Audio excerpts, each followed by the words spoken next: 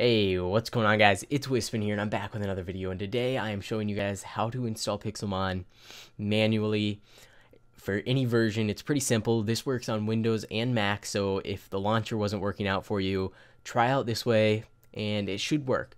So what you're going to want to do first is head on over to Forge. Just search Forge. It works. It pops up right here, and then you're going to go 1.7. Click the second one right here. Show all downloads, and this star right here, that means it's the recommended version. So just go ahead and download this by clicking right here. You want to click the installer, and I have it downloaded right here. So I already did it, but yeah, that's how you get Forge. And then what you're going to want to do is head over to Pixelmon. You can just search Pixelmon, and first one right here, and then downloads.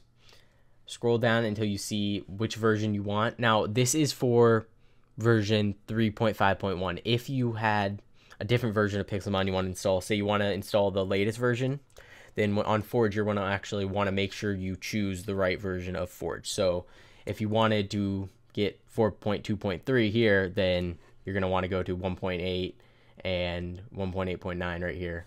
I think, yeah, they actually have the recommended version for this version of Pixelmon. So if you just click right here, it'll actually bring you to Forge.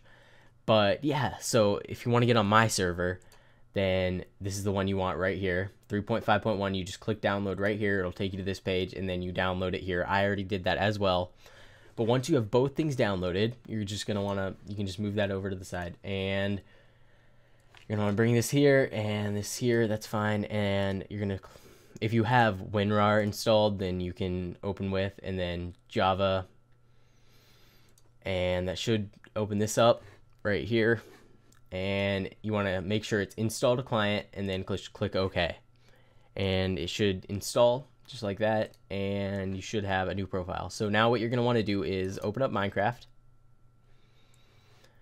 and you're going to want to make a new profile. Well, actually, let me check if it actually made a profile.